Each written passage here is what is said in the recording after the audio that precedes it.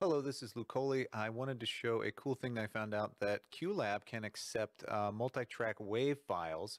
So you can actually put stems into it and play it live. So the way I did that, I used a bit of software called Sound Files Merger. Here's the website. I will put a link in the description thing. And so what you can do is load your stems into this software, and then it'll spit out so that QLab can read it. And then what I did was there's the band Scary Pockets. I support them on Patreon, and so one of the things they do is they give their stem files, which is really cool. So I lined up a bunch of tunes in here, and I made QLab carts to go with each one. So let me find the one I've been playing with. So this was a Scary Goldings track, so let me put it in show mode and show you how this works. What I do, let me open this up in full screen, is you can start the track, plays right here, and that's everything.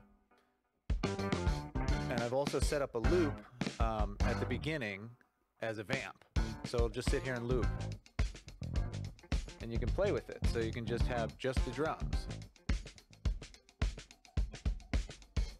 And just bring in guitar.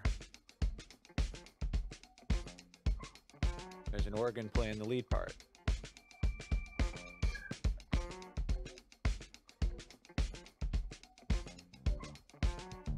And you can bring the bass in. And it's a fun way to play with the multi-track without having to set up a bunch of mixer. And you can do this live, which is really neat. So I set up a couple other commands. There's the lower all to a low volume, but everything's equal. And then you can just bring in instruments as you want. Or you can just bring the track back to full. Oh, that's my phone. And then when I'm ready to leave the loop, I can hit this D-vamp. And it will exit the loop and proceed on through the song. There it goes. So let's take out the lead. Just listen to the rhythm section. Back, let's take the keys out. Really cool to hear the song this way.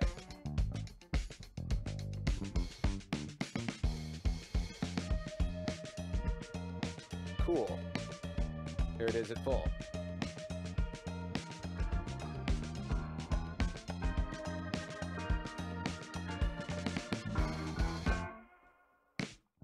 Anyway, so that's a fun way. Here, let me bring that back.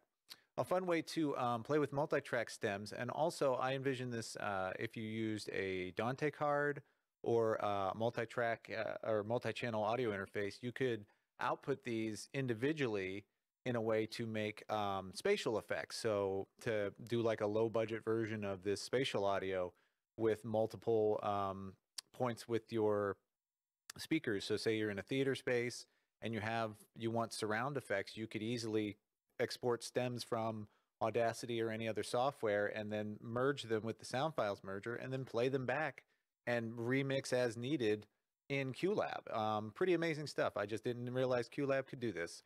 Yeah, that's it. Just wanted to show you that. Thanks for watching.